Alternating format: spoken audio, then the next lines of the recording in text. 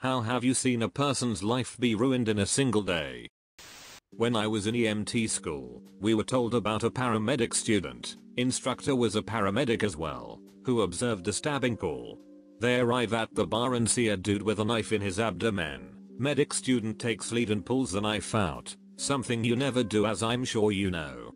Senior medic loses his ducking mind at this dumbass, asking him what the duck he was thinking.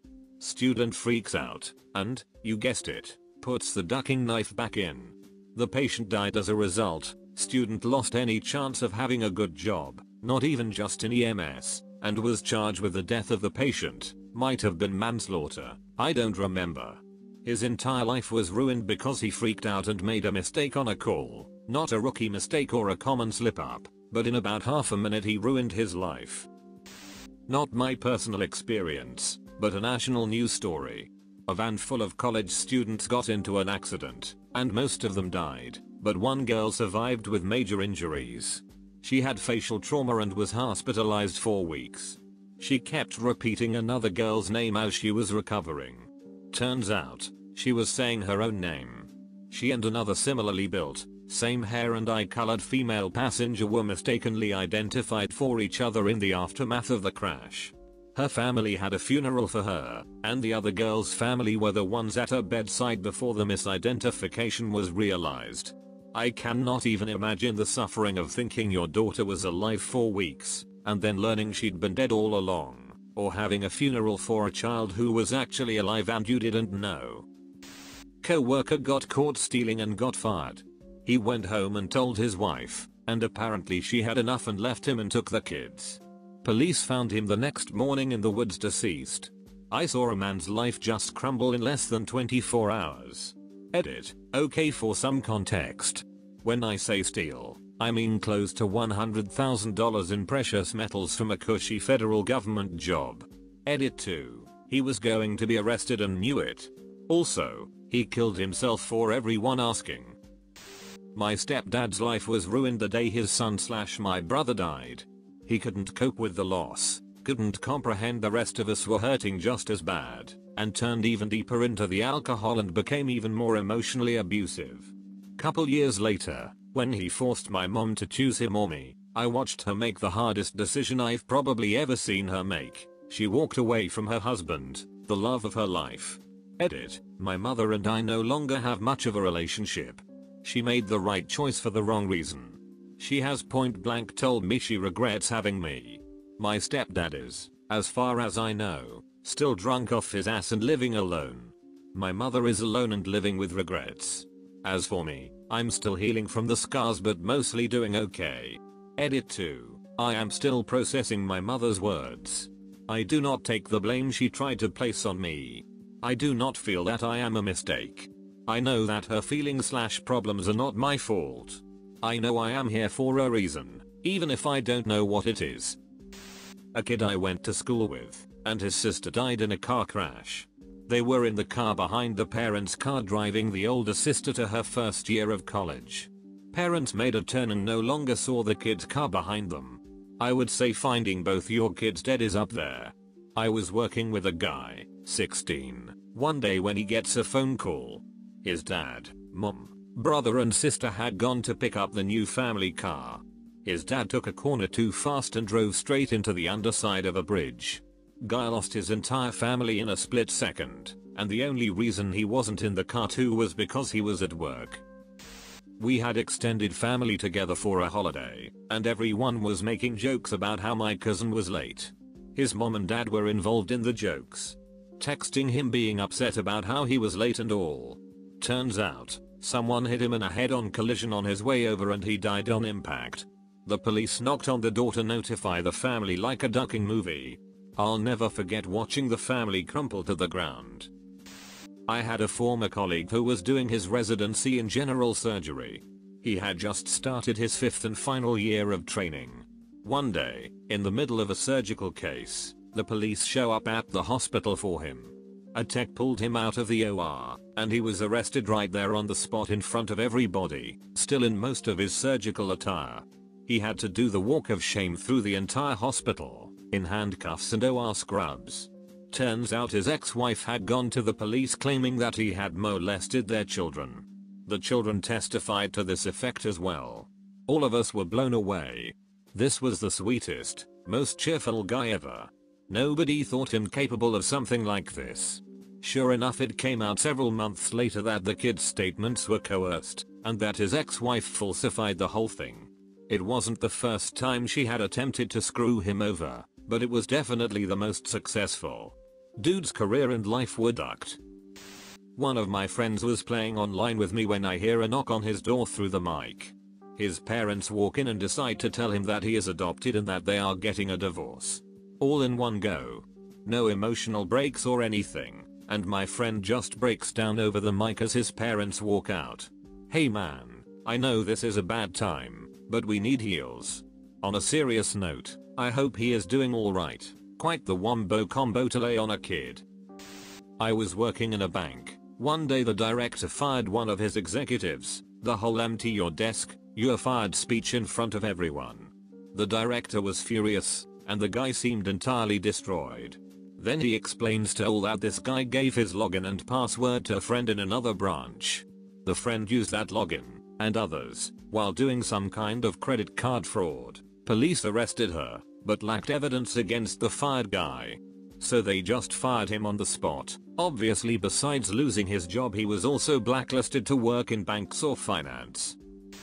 I play poker. I once saw a man on my way in betting about 10,000 all on one roulette spin. He chose red and lost. He looked defeated. Later that night, a guy at our table told us that he heard the guy on the phone crying in the parking lot trying to explain to his wife that he lost their money. She was screaming and said she wants a divorce. Doing an MRI on a 33-year-old healthy man because he was a bit dizzy and finding a golf ball tumor in his brain.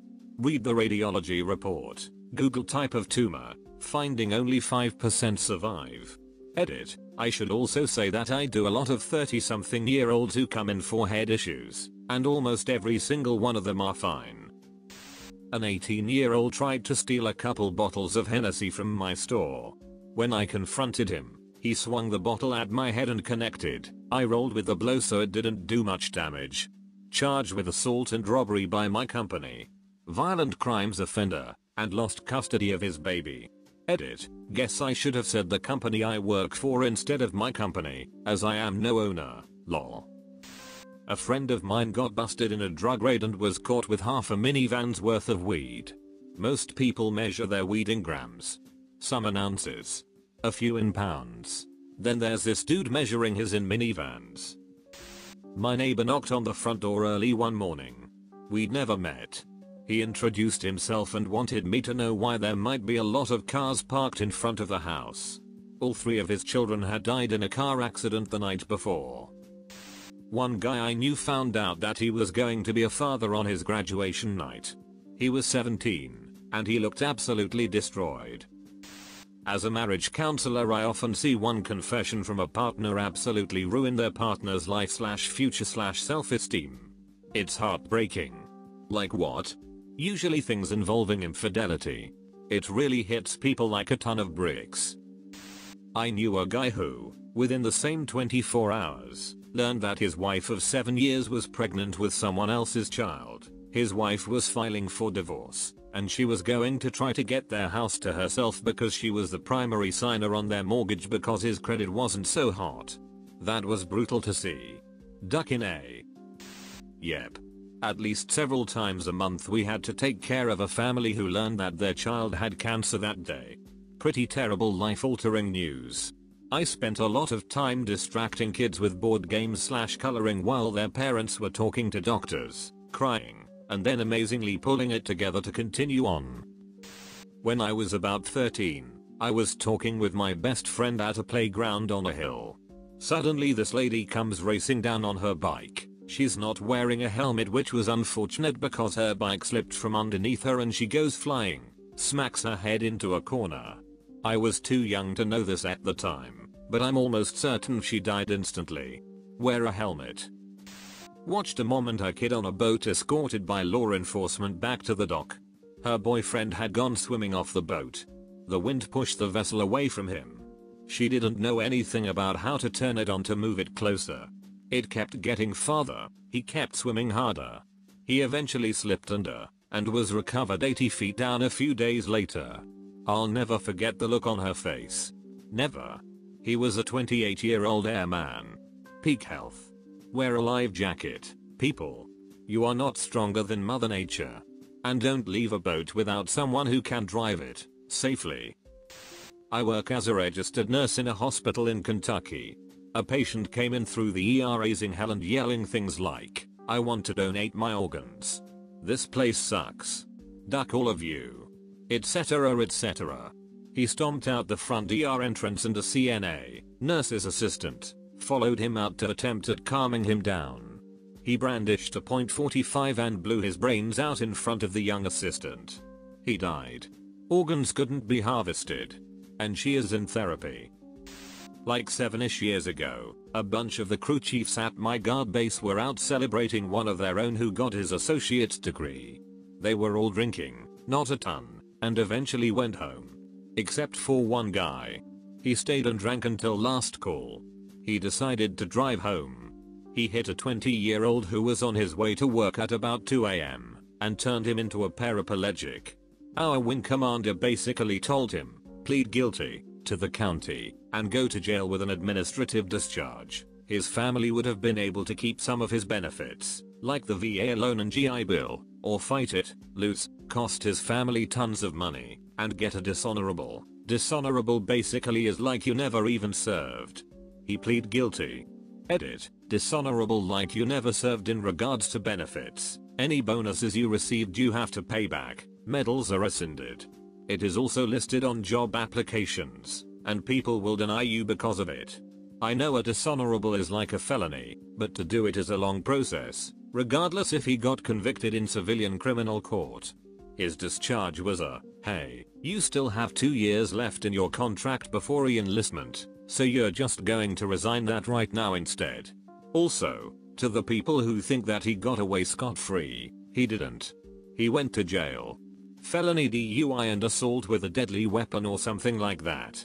The wing commander only allowed him to do at least one selfless thing and still be able to transfer his GI Bill and VA loan to his family. He also had to pay medical expenses for the kid he hit, and probably other damages as well, so it's not like he got a free pass on that. The first one that pops to mind is one of my co-workers arriving at work sobbing hysterically. It took a while to calm her down to the point where we could understand anything she was saying. I thought she must have been robbed or something, but it turned out she'd just found love letters in her car, from her mother to her husband.